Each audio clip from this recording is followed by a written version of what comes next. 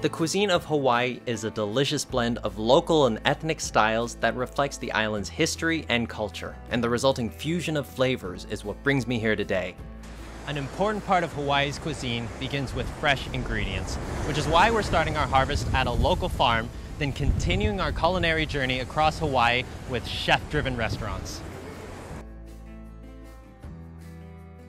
High up on the slopes of Hali'imaile on Maui, I've come across a unique agricultural tourism experience where artisan craftsmanship is the key to award-winning cheese.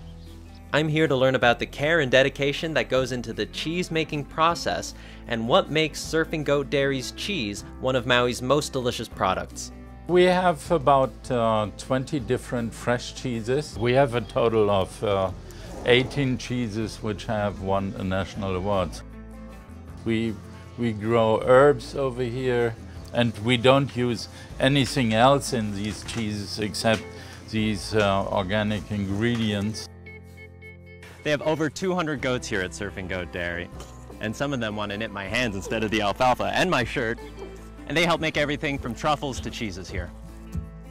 Now I'm even more eager to head to the Hali'imaile General Store, where Chef Bev Gannon is all about using fresh ingredients found in Hawaii.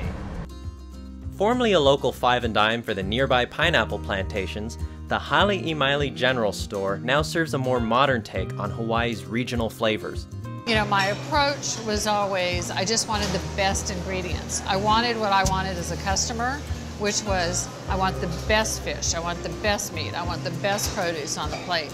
If you have that, then you don't have to do a lot to it. Right. So what does the regional cuisine movement mean for Maui?